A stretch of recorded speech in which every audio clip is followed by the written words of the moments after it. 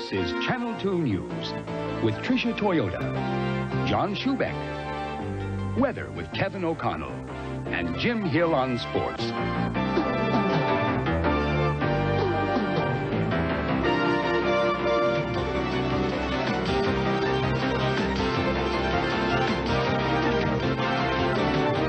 From Los Angeles, this is Channel 2 News Tonight. Good evening, everyone. Our top story tonight, a tragic boat accident, but a miraculous survival. Tonight, a 9-year-old girl appears to be the only survivor of a mysterious shipwreck off the Palos Verdes Peninsula. She was found alive after floating all night in the waters of the Pacific. Paula Zahn has the latest details. This is all the Coast Guard could see when it was tipped off there was a boat in distress about halfway between the west end of Catalina and San Pedro. Only about 3 feet of the bow of the 28-foot powerboat was exposed. It was this commercial charter fishing boat, the first string, that discovered the powerboat as it was finishing up a day of fishing off the coast of Catalina. And it was the fishermen and operators on board who made the gruesome discovery. We talked with them as they came into San Pedro tonight with the only known survivor.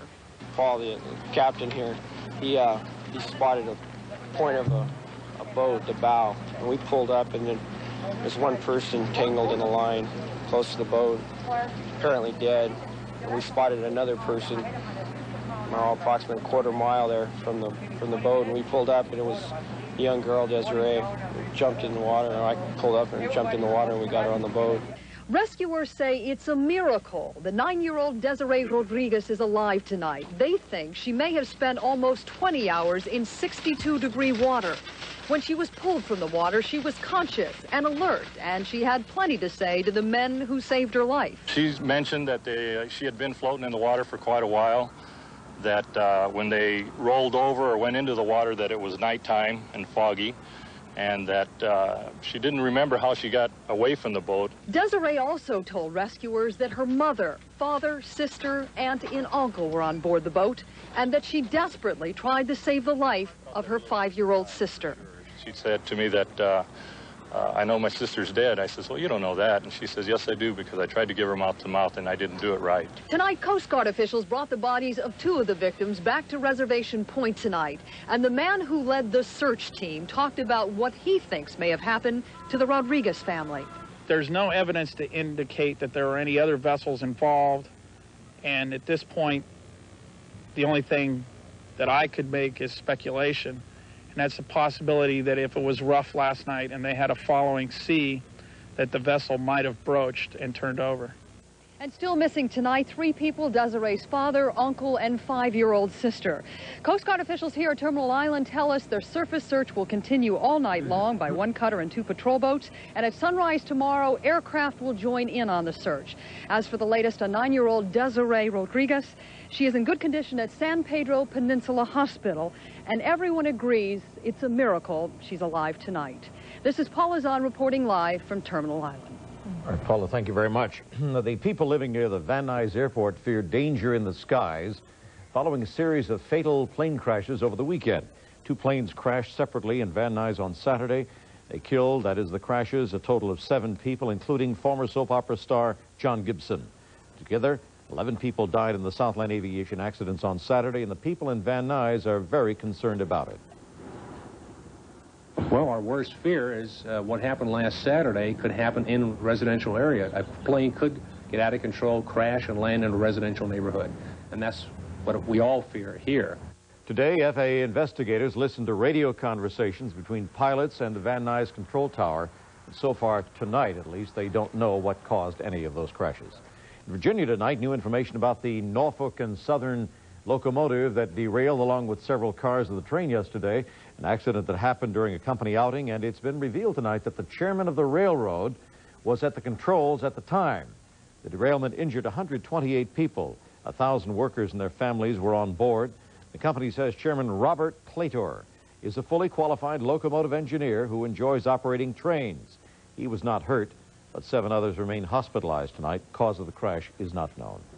In Washington, D.C., John, tonight, a big setback for affirmative action. The U.S. Supreme Court striking down a program that protected the jobs of black teachers by laying off white teachers with more seniority. The teachers union in Jackson, Michigan approved the plan in an effort to boost the number of minority teachers. But 8 white teachers who were laid off during a budget crunch went to court, charging that they were victims of reverse discrimination, and today the nation's highest court agreed with them. However, not so here in Los Angeles. A man who accused Mayor Bradley of reverse discrimination lost his case today. Stephen McNichols claims that he was fired from Bradley's Office of Urban Development because he is white. He also charged other city officials with reverse discrimination. But a federal jury ruled that McNichols' firing had nothing to do with racial discrimination. John. Trish, there's more legal action in the news tonight. It involves Hugh Hefner, the founder of Playboy magazine. He's claiming he is a victim of sexual McCarthyism. Hugh Hefner has filed a suit against the U.S. Attorney General and the U.S. Pornography Commission. Hefner accuses Edwin Meese and the commission of blacklisting his magazine.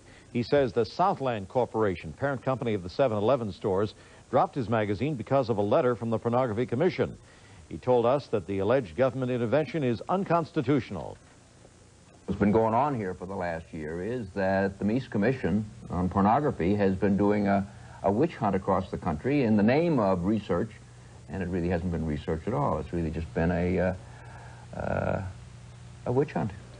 The Pornography Commission recently released its final report, concluding that most pornography is potentially harmful and can lead to violence. Trish? Well, John, an actor who is no stranger to violence, at least up there on the screen, is getting back into the movie biz. Clint Eastwood has been concentrating on his new role as mayor of Carmel, of course, but he's also been spotted scouting locations for a new film called Heartbreak Ridge. The film will apparently be shot in San Clemente. It's about 400 miles south of Carmel. Eastwood is going to be playing a Marine gunner sergeant in the film, presumably between council meetings. Busy man, wealthy as well. Kevin's got a whole treasure of great weather information for us tonight. Apparently it's going to get cooler. He'll be along in a minute, though. Plus, tonight we have the story of a woman who will not give up in getting what she wants. That much more after this.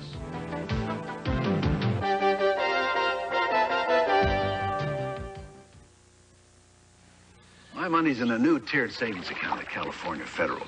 Tiered savings pays higher interest rates for higher balances. Bigger balance, bigger rate.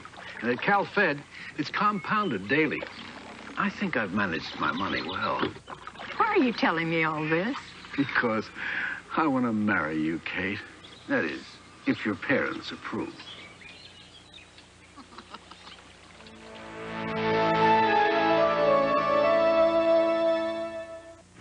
Last year, the best factory racing teams in the world competed for the World Rally Championship. Peugeot won. This commitment to performance has helped Peugeot produce the 505 Turbo, a car Road and Track has described as leaving many cars of more sporting reputations far behind. So why buy a performance sedan that just promises performance when you could buy one from a company that delivers it? Peugeot. Boy Scout manual doesn't say anything about being persistent, but a feisty grandmother in Milford, Connecticut is vowing to become the country's first woman Scoutmaster. For 10 years, Catherine Pollard has been fighting to become a Scoutmaster. She has been helping out for years, but scouting officials say their leaders must not only be trustworthy, thrifty, and reverent, but be a male. They say that's what a young boy needs. Today, a court agreed. I've had calls from Switzerland, from Sydney, Australia, from England, from many parts, Canada particularly. They're all having the same problems we have, where if there isn't a man to do the job, then the boys are just out. That's it. And Catherine is vowing to appeal this court ruling. After all, she says most boys were made men by their mothers. Would you agree with that? Yeah, I've been giving thought to that. I know that that's true in many respects. Now, many strong men had very strong mothers. Sure. But many solid, substantial men also had very substantial fathers as well. I mean, it's a tough situation to find. It took two, so I don't know. In many respects, I think you're right. It's a tough question. I've been thinking about it and may think about this evening. I would have to agree. Okay, what do you got for us? Leave my mother out of this. She has nothing to do. Well, as the Scout motto goes, we're going to have to be prepared here in the Southland for a cooler day coming our way tomorrow, but we're still going to have to deal with some air quality problems. With the cooler temperatures, though, some real good news. We had some scattered fires around the Southland today, but the humidity levels will go up, and of course, around fire season, the higher the humidity, the better we like it, simply because it puts a lot of moisture on those plants and possible tinder areas very early in the morning. Outside we go, we'll check out what turned out out to be an absolutely midsummer May day today. High reading 86 at the Civic Center. Believe me, it was warmer in the valley. 63 now. Barometer falling, 72% humidity. Southeast winds 9 miles an hour. One thing's going to happen tomorrow. This frontal system right here is going to start moving through. It'll take a day to move through, but its effects will be felt for at least 48 hours. What's going to happen? It will return the onshore flow. We'll have some scattered showers in the central part of the state, another little weak disturbance behind it. But what it will also do is increase the cloud cover in the morning and evening hours, and especially along the coast, we're going to have some rather thick fog that may take a little while to burn off in the morning. Flying in the ointment, air quality problems. Had it in the San Gabriel Valley today and in Metro Los Angeles as well. Tomorrow, the San Bernardino Valley will have a possible first-stage smog alert. As far as the rest of the areas are concerned, valleys of San Fernando, San Gabriel, and Orange County will be looking for moderate levels of air pollution tomorrow for those areas. We're going to see, again, the cooling trend because of the clouds. Low 80s in the valleys, near 70 at the beach. Deserts, though, unbelievably warm. Palm Springs 104, High Desert 89 and 73 degrees in the mountains. They need an awful lot of rain in the east, and thank goodness they're getting it. From the northern parts of New England all the way down to Georgia, they call it the $10 million rain in the southeast because the soybean crop needs it desperately. However, it's going to move by real quickly. High pressure starting to move in, cooler air for the upper parts of the plains, so obviously the other end of the thermometer. Even though this front will bring some moisture to the northern part of California, it'll be dry by the time it moves through our area again, giving us some scattered clouds for tomorrow morning and late tomorrow night. Forecast for one and all this evening, fair and 61. Fog at the coast. Next 5 days look this way. Partly cloudy for the better part of the mornings, and then it'll go to hazy afternoon sunshine. Seasonal temperatures with our daytime best, low to mid-70s over the next couple of days. That's the way it looks from the weather desk tonight. And by the way, thank you very much to the LAPD for putting on a very nice golf tournament for their Orphans and Widows Foundation last Saturday at Rancho. The people were terrific, and I hope we are there for their Sweet 17th. That'll be played in the Adam Walsh thing today. For the Adam Walsh Foundation for Missing Children, and out at Brea, and I was very happy out there as well. It turned out to be a lovely day. Good times. It's a long day. Yes, ma'am. I'm going to sleep. Trish and I are still trying to think out this one about Right. who it is. Exactly. Ask most people how long they'd like to live. Many would say 100 years. But a study in England suggests that hitting the century mark may not always be a blessing. A London University sociologist at least asked 100 centenarians if they were glad that they lived so long. To wit, 74 said yes, 8 didn't know, and 18 said no. I'm worried about the 8. Those responding were volunteers, so the results are really not scientific. One interesting statistic, however, perhaps, out of the 81 women at least who participated, 27 never married. Researchers suggest that single women are more likely to make it to 100 than married women. Here we go back to the month thing again. Most frequently given reasons for hitting 100, a stress-free life, hard work, and a good diet. Got to go along with that. Good axioms. Okay, as long as it takes, right? Coming up for us, an inside look at the cocaine epidemic here in the Southland, including some exclusive undercover pictures of deals going down right out in public. We'll have a special report. When you're shaping up your body the shape that you want, come on in his eggs, 'cause anything goes at break of day beside the bay on holidays and small cafes. Anything goes, get friends dropping without reservation, just cook up in their creation and a head that knows. Anything goes. Anything goes with California fresh eggs.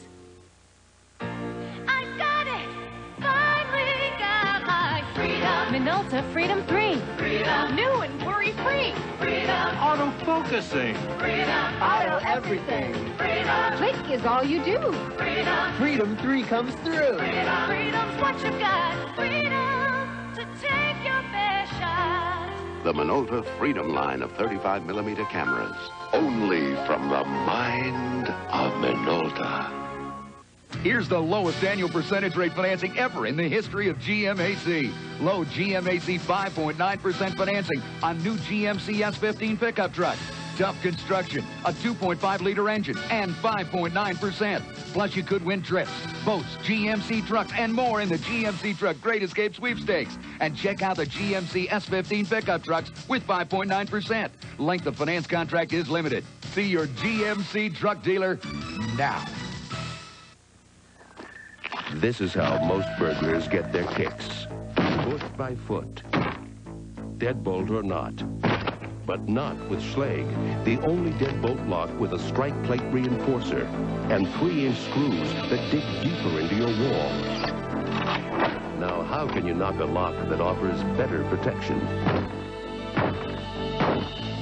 Nice try. Schlage, a striking improvement in home security. No drug seems to be spreading faster on the streets of Los Angeles than rock cocaine. Some say it has become an epidemic because what was once the rich person's drug is now within reach of the middle class and perhaps even the poor.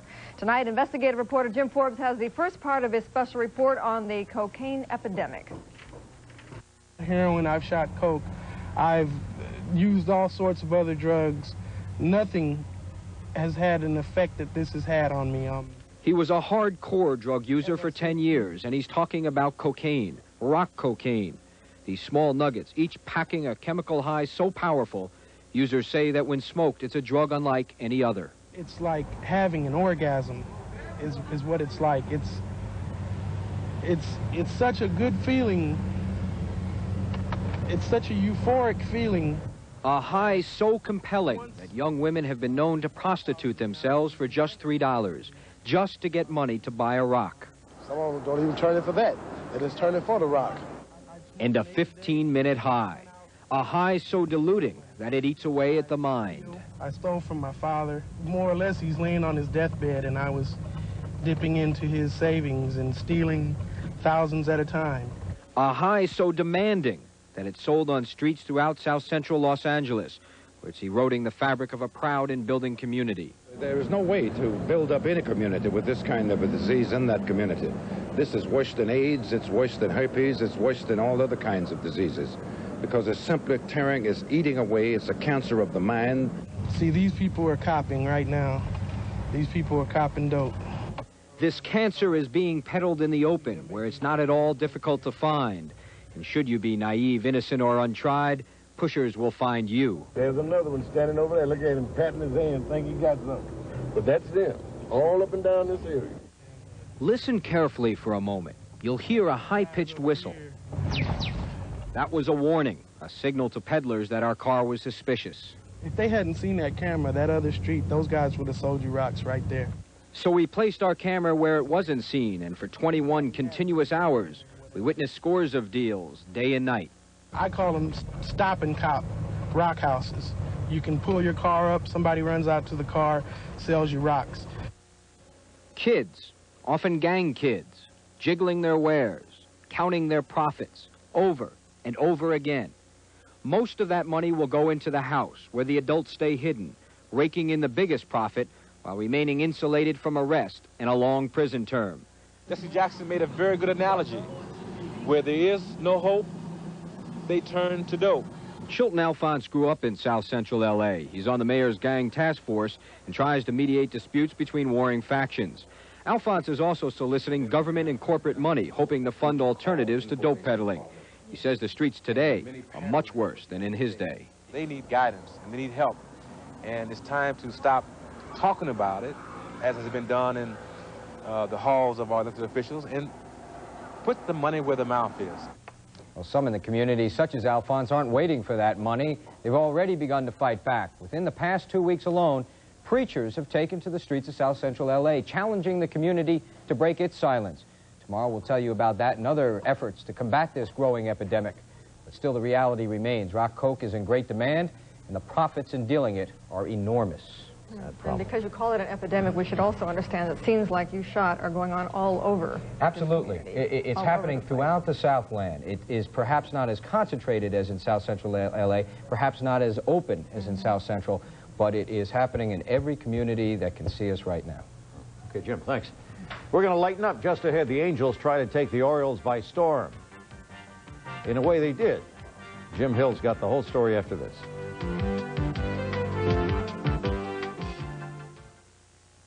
We've just made it easier to get into one of the world's most sophisticated car lines, because now you can experience all the advanced styling, all the technical innovation, all the classic luxury that an Audi offers at some very remarkable lease rates. So why spend the next 5 years saving up for a high-performance sedan when you could be driving one? See your Southern California Audi dealer today. His Audi 5000 lease program starts at $298 and ends on May 31st. G'day. You know, trout fishing here in the US is a real art form. The finesse of fly tying, the skill of laying out a perfect cast, and the chance for a Foster's or two at the end of the day. It's a golden throat charmer. I think I'll try the wombat-haired water bug. Aussie bait, an American tackle.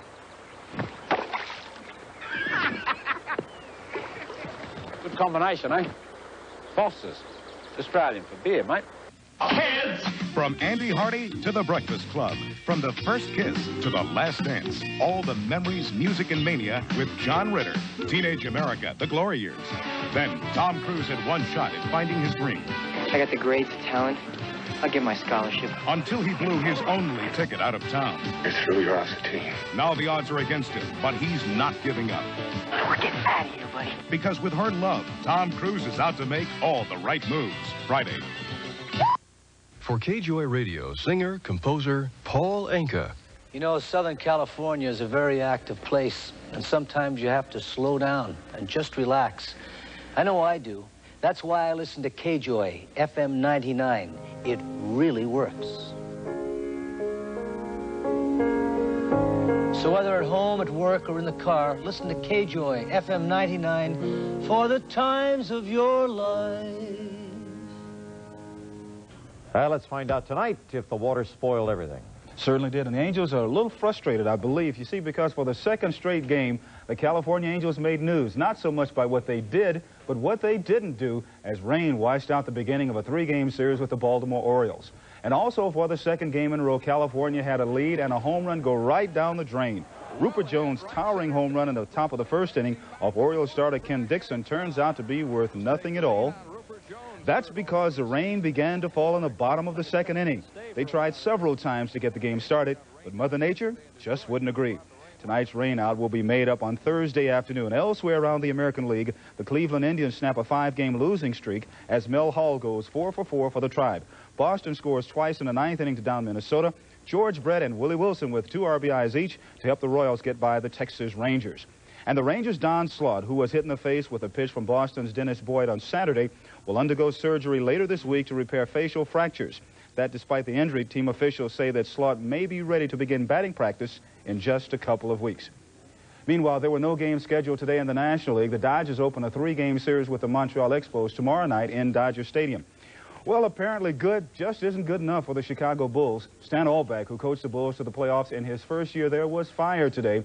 Albeck becomes the 9th coach in 10 years to be fired from the head spot, but today's action was totally unexpected. I was stunned because I just felt that it was a completely unfair decision under the absolute bizarre year that we had. One other basketball note for you tonight. New York Knicks center Patrick Ewing has been named the NBA's Rookie of the Year. Ewing averaged 20 points and 9 rebounds a game, but missed 32 games due to injuries. Ewing beat out Seattle's Xavier McDaniels. In tennis, it's really rare when Martina Navatrilova loses, but even more rare when she's dominated in a match. But that's exactly what happened when she met up with a 16-year-old in the German singles final. The shocking upset was engineered by West German teenager Steffi Graf, who had the fans in Berlin screaming with every winner, and there were plenty of those, as Graf unleashed a deadly arsenal of passing shots, and all the #1 seed could do is watch.